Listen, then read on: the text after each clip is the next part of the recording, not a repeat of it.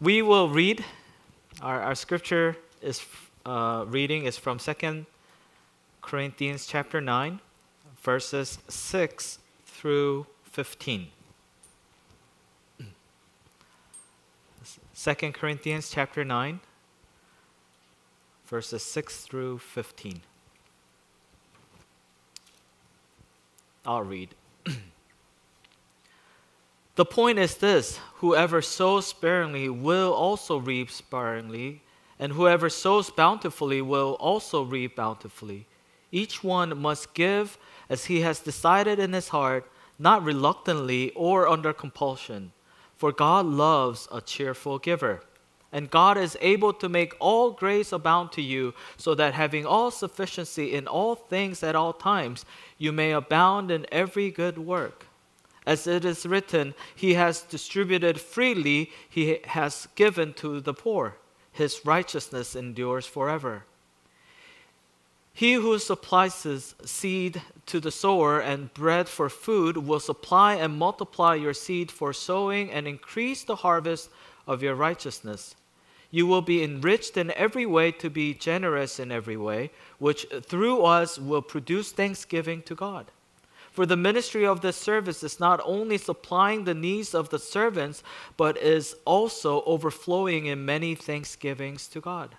By their approval of this service, they will glorify God because of your submission that comes from your confession of the gospel of Christ, and the generosity of your contribution for them and for all others, while they long for you and pray for you because of the surpassing grace of God upon you. Thanks be to God for His inexpressible gift. Amen. Lord Father, may we receive your word today with open hearts and speak to us, cultivate us, challenge us, shake us, and may you put your word deeply in our hearts today. And may we walk out following, obeying, living out your word today. Holy Spirit, may you do your work in this time. In Jesus' name we pray. Amen. So continuing from last week, Paul is writing to the Corinthians about giving financial help to the believers in Jerusalem. We talked about why they needed to give, and also why we too need to give, and why we need to help and care for one another as one body in Christ. We talked about how Christ Himself, who became poor to make us rich. And in that we need to follow his examples as His children. And today in our passage, Paul continues on and talks about the attitude we need to have as we give for the need for others. Verse 7, it says, each one must give as he has decided in his heart, not reluctantly or under compulsion, for God loves a cheerful giver. You know, we need to give, and we need to do this cheerfully. We need to give with a joyful attitude. And in our passage, it says God loves a cheerful giver. God Himself delights in a cheerful giver. Well, what does that mean, right? Like to be a cheerful giver. It means that you give willingly. You give joyfully. You give with all your heart. It's not just about, acting of giving, but it's really what's inside. It's the attitude. We can so give, right? But, have you ever experienced this, like something like you're giving, but your heart is not there, right? You're giving, but you're detached from your heart. Willingness is zero, not there. You just do it because maybe you have to. And because of your obligation or because of your expectations or pressure, you do it. And well, in our passage, Paul points out to the Corinthians that we are not to give We are to give not reluctantly or under compulsion. Not because simply you have to. The word reluctantly literally means, from grief, sadness, out of sorrow and distress. It's like you're giving, but you are so sad. You're like, it's a painful experience to give. Like, oh my gosh, I have to give. Right? It's so difficult to give. Why? Well, maybe because there's worry and anxiety about your future. I'm like, I need this for myself. I need this in order to sustain my life, and I'm not gonna give. I can't give. I need to give. Lord, why are you taking this away? Right? It's sad. It grieves you. How am I gonna survive without this? Or maybe you're reluctant because you think that you're giving up what is yours. You feel like you're being robbed. This is mine. Don't take what is mine, right? So feel like you need to give, it saddens you. Like, no, why? So with that, obviously, giving reluctantly is the opposite of cheerfulness. And how about giving under compulsion? This is giving out of obligation, out of pressure, out of necessity. And what are some of the obligations that can drive us in giving? Well, Pastor John Piper mentioned two things. Many people feel like they need to give to avoid punishment. Like God said, give, and I want to obey because I don't want to go to hell. Like God's going to punish me if I don't do this. And so, that's out of compulsion, under compulsion, like obligation. Second, many people feel that they need to give maybe to get people's praise. They want to look like a good Christian in front of people. I want other people to think of me as a good Christian. And so those are all a part of giving under compulsion. Like you're doing it out of pressure, out of obligation, out of necessity. But the heart is not at the right place. And in our passage today teaches us that God doesn't just look at our action, but He searches within our hearts and our motives. God does not delight in us giving reluctantly or under compulsion. He delights and He loves a cheerful giver. So then, what are the attributes of a cheerful giver? I'm going to talk about three things. First, a cheerful giver acknowledges God as a provider. Verse 10. He who supplies seed to the sower and bread for food will supply and multiply your seed for sowing and increase the harvest of your righteousness. So, a cheerful giver knows that God is the one who supplies our seed for sowing and our bread for food. God is our supplier, He is our provider, and He is our good Father who knows our needs. So when we give to others in obedience to the Holy Spirit moving in our hearts, we don't do it reluctantly. We don't have to worry about, what's going to happen to us. What are we going to eat? How are we going to live? We don't have to worry about that. Why? Because God will provide for me. God provides everything. In fact, Matthew 6:26, Jesus said, "Look at the birds of the air. They neither sow nor reap nor gather into barns, and yet your heavenly Father feeds them. Are you not of more value than they?" See how your heavenly Father feeds the birds. Look. And how much more will He provide and care for you? That's what Jesus is saying. And so God provides. And this understanding, this confession leads us to give cheerfully. And in our passage today, the word used to describe how richly God provides for His children is so amazing. Look at verse 8 again.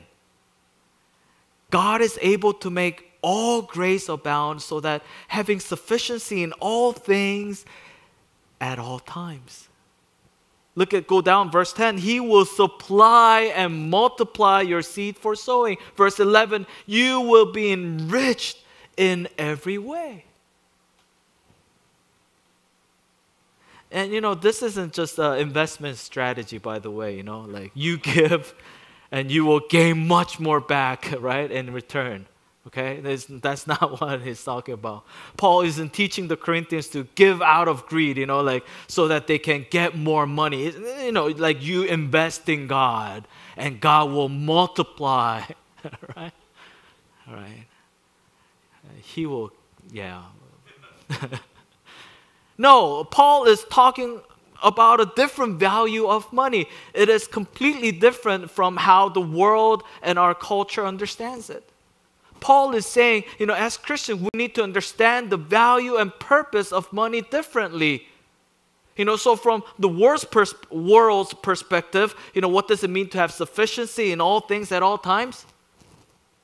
It may mean that you have enough money in your bank to make you comfortable or to live a very happy, comfortable life. Like, it may, in world's perspective, like it may mean that you have enough money to retire early so you could go to Florida. Gosh, Florida is always going to be the retire plan, right? Yeah, no. Or Jeju-do or somewhere, and do whatever you want. Sufficiency, right, at all times. To live a comfortable life, to have a fortune, to leave behind your children so your children don't have to worry about, that's world's perspective. But for Christians, that's not what it means to have sufficiency. That's not what having enough means. Sufficiency means that we find our contentment not in the material things, but in God Himself, who is our provider. Being enriched and having all you need does not mean that we have all the money that we want. No, it means that God abundantly supplies us with enough for our own needs and also to be generous with others. It's the same thing as having a wealth of generosity even in the midst of poverty. Remember last week's sermon? Just like Macedonian church, we talked about it last week. In their great suffering and hardship, and yet, there's this wealth of generosity. How is this possible? It is possible when we believe and trust in God who is our provider. A cheerful giver trusts God that when He says, I will take care of you, He will literally and He will indeed take care of you. God will indeed provide for His children. That's what it means. Cheerful giver understands, acknowledges, and trusts that God is all sufficient and all gracious at all times. Amen to that? And knowing that makes us cheerful. We want to give. Lord, you got this. You take care of me. And whatever you supply for us, whatever you give to me, gosh, Lord, here, take all of it. Use it for your glory. Because I trust that you got me. But not only that, but number two, a cheerful giver knows that God gives to us for a purpose. When God gives to us and provides for us, it's not just so that we can eat and drink and be merry. It's not just so that we can lay up for ourselves here, treasures here on earth. Let's go back and read the rest of verse 8, 10, and 11 again. There's this string attached, right? God is able to make all grace abound to you so that, right? Having all sufficiency in all things at all times, what? What does it say? You may abound in every good work. He who supplies seeds to the sower and bread for food will supply and multiply your seed for sowing, right? And increase the harvest of your righteousness. And in verse 11, you will be enriched in every way. For what? To be generous in every way. A cheerful giver knows that God provides for us and blesses us so that we can let that grace overflow to others. So that through us, God can help and comfort and sustain others. A cheerful giver understands that we have a role to play in the kingdom of God for every good work. God fills us every day with His grace, His comfort, His encouragements, His strength, with hope, with love. Why? Why is He providing all those things? Why is He giving you all those blessings? For what? So that we can do every good work.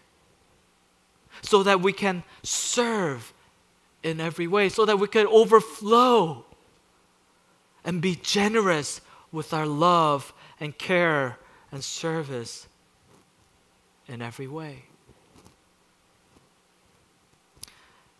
As I mentioned last week, this is a privilege to take part in the kingdom of God. And again, Paul makes it clear in verse 12, for the ministry of this service is not only supplying the needs of the saints, but is also overflowing many thanksgivings to God. God is giving us this grace so that we can give, we can be His hands and feet to do every good works. And this is an exciting thing. It's a privilege. And with that, as we are serving, as we're giving, this sense of joy overflowing, many thanksgivings that we could offer up to God. And in that, we want to give all the more cheerfully. Lord, thank you for giving me all this. Thank you for blessing me. Thank you for inviting me to take part in your kingdom. And I will willingly, cheerfully be generous and give all the more to others. I will look after the people who are in need, brothers and sisters, churches, and so forth.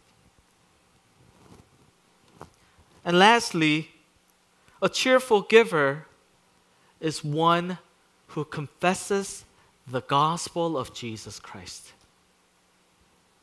Verse 13. Your submission comes from your confession of the gospel of Christ. That's what it says. Your submission, where does it come from? It comes from your confession of the gospel of Christ. The gospel of Jesus Christ, who died on the cross for us, who gave up His life for us so that we can gain eternal life, is what motivates us to submission. Our faith in Jesus Christ motivates us to do this ministry of service for supplying the needs of the saints. Because we know that we have already been given the most amazing gift of all. Even when we were most undeserving, by the grace of God, we were given this amazing sacrifice, this amazing love. Jesus Christ.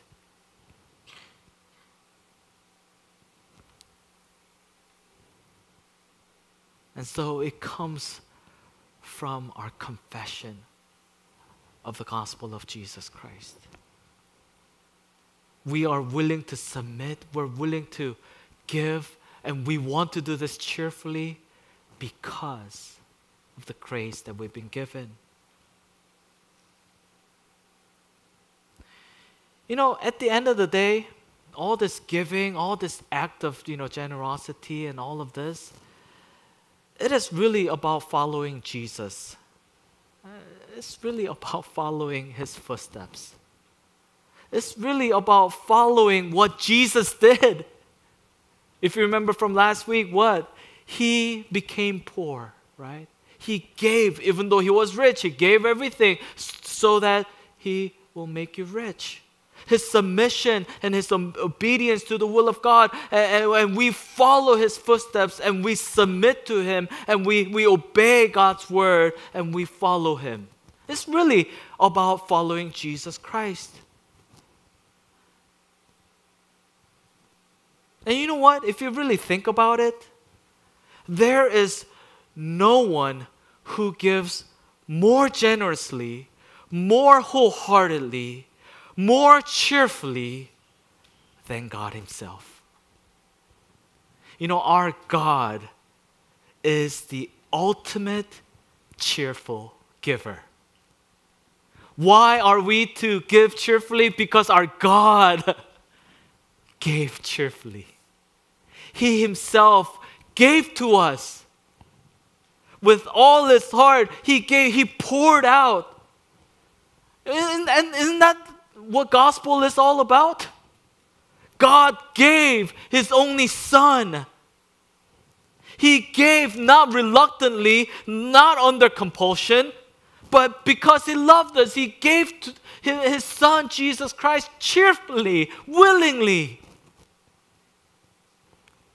Because He loved us so much. He didn't hold back anything. He gave it all because He loved us. From the very beginning of time, and when Adam and Eve, they fell and they fall short of the glory of God, and the sin entered, and it should have been done and there, all right, end of the history. You're abandoned, you're done. Be dead.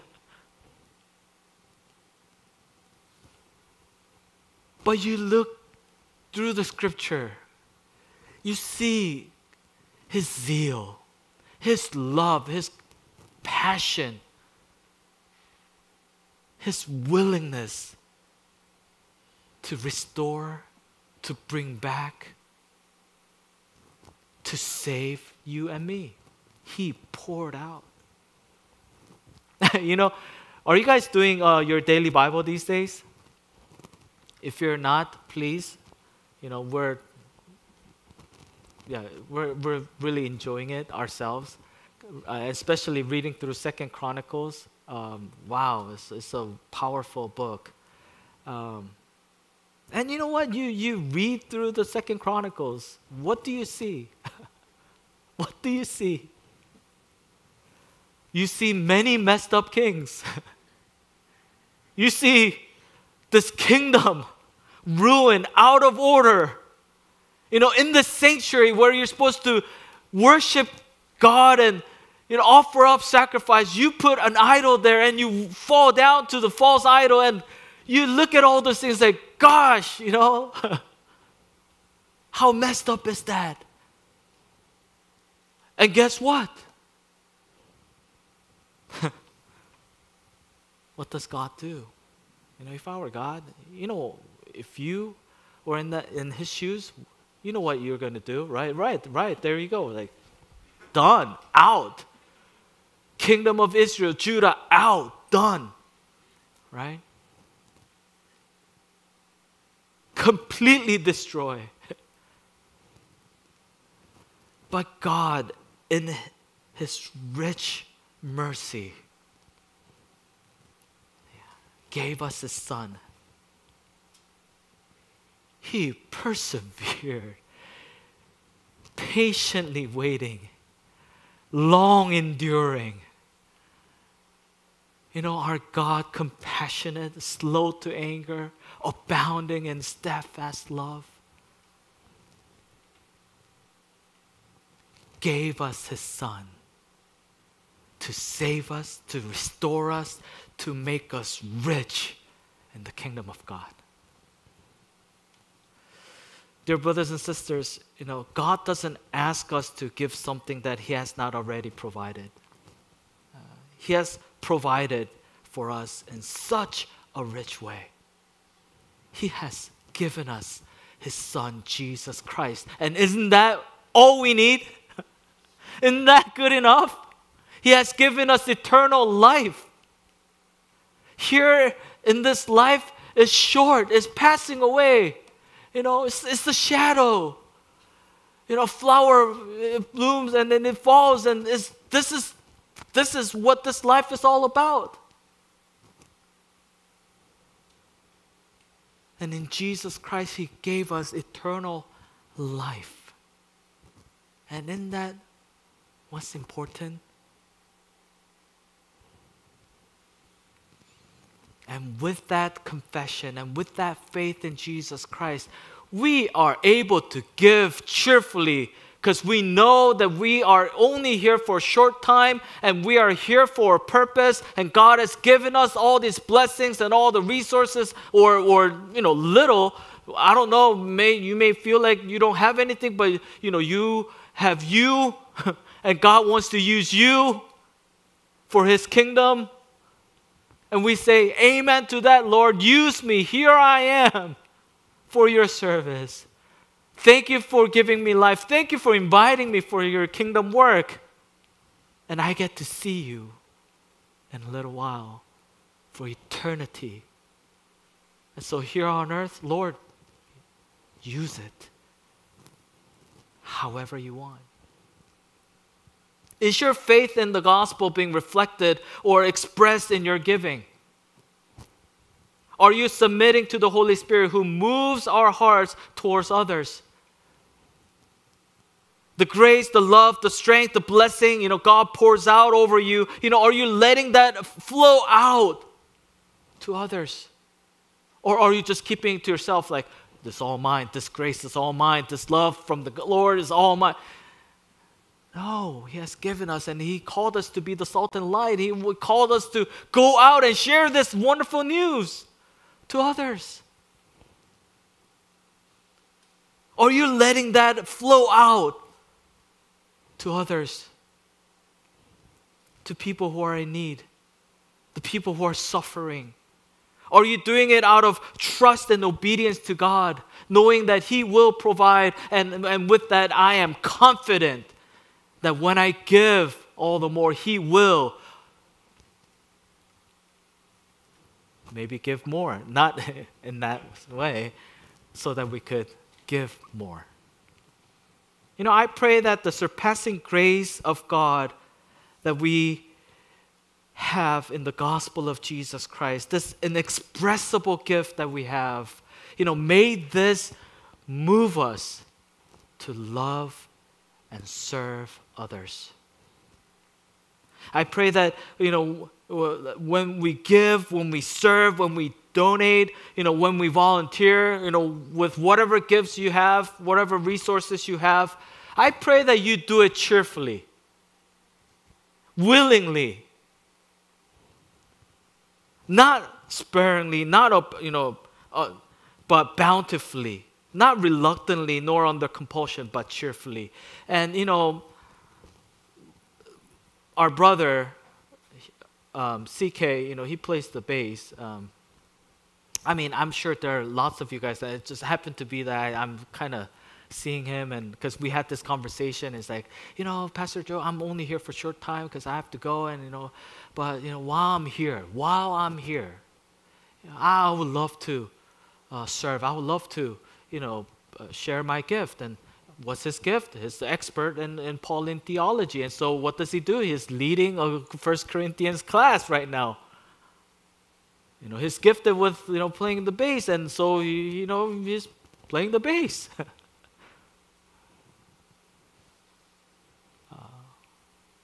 What do you got? How did God bless you? What are your gifts? Not, oh, Pastor Joe is making me do this. But can we willingly, cheerfully want to give, want to serve, want to volunteer, want to be up here? Because, we are now, gosh, why are you guys leaving? Yanja and Sarah. Now, had a short conversation with Storm. It's like, maybe I'll be the only one. So, did God give you gift of singing? Can you sing for Him, for His kingdom? Willingly, cheerfully? Because God has given you this wonderful gift and you just want to use it for His kingdom.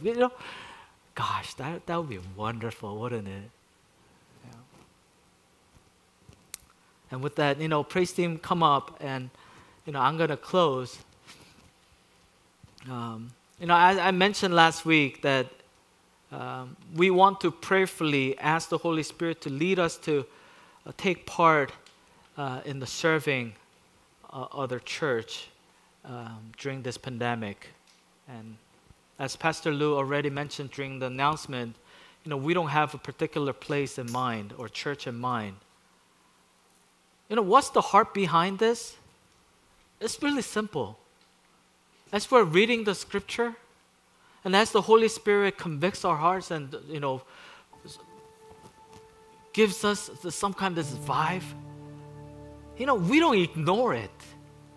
We respond to it. We pray and we're like, Lord, what do you want me to do? How do you want me to take part? And how do you want me to respond to this scripture? We may be the Macedonian church suffering going through a lot of, crisis. And yes, we are. And yet, as they are serving so generously to the suffering church in Jerusalem, we're praying yes, it's not easy for us, but Lord, is there any other Jerusalem church, suffering church out there around, our neighborhood? How can we respond to your word? And it's really that. If you remember this year, in spring, on Easter Sunday, we did a special Easter offering. And we said that it would be used and it will be set aside to help those who are in need among our church members. Again, we didn't know who we're going to serve, how we're going to do it, but we said, as we celebrate Jesus' resurrection, can we support and help anyone who's suffering? And can this resurrecting power, this grace that we have, can we share this with others who are suffering, who are going through hardship? And can that small, offering, can this be used for them to wake up and get on their feet and, continue to move forward? And so we started off that way, and a lot of you guys took part in it and gave offering. And you know what? In due time, God has given us the opportunity, and we are able to serve some of our members who are suffering and going through hardship, and we're able to give and saying that it is from the special offering that we collected from from our Easter service. I think it's going to be similar this time too. Don't think about who we're going to give, but if the Spirit is moving your heart, then just respond. Simply respond. And we're not talking about pay a lot. It's like none of that, right? It's not about how much. It's about the heart and your willingness to respond to God's word.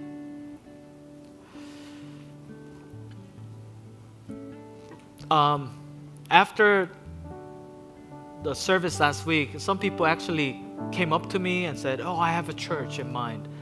and somebody texted me and said, I have church in mind, and that I know that they are going through hardship. And, please continue to provide.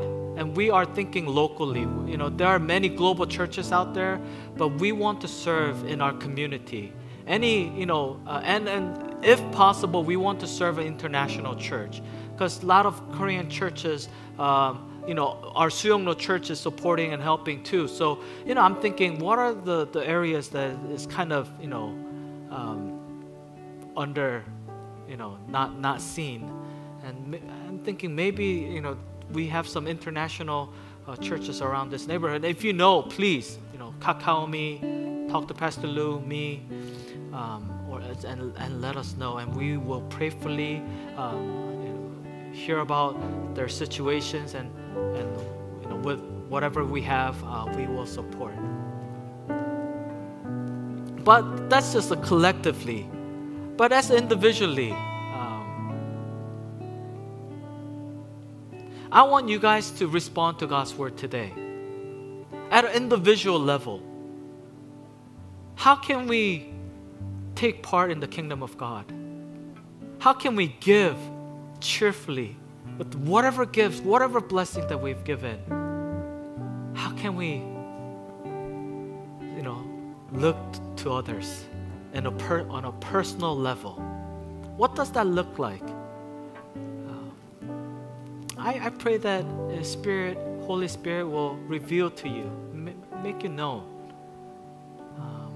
and that He will give you the strength, power to actually respond and to live out whatever that heart that He gives you. I pray that you respond to that. Today's response song is a song that we already know. We know very well, and this is an old hymn. And but if you read the lyrics, it's really not simple. It's not an easy commitment. But can this be our prayer after hearing this word and as we're singing this song? And can you say, Lord, the song that I'm singing right now, this is my prayer. Take my life and let it be. Use it for your glory. Let's all stand and sing this song.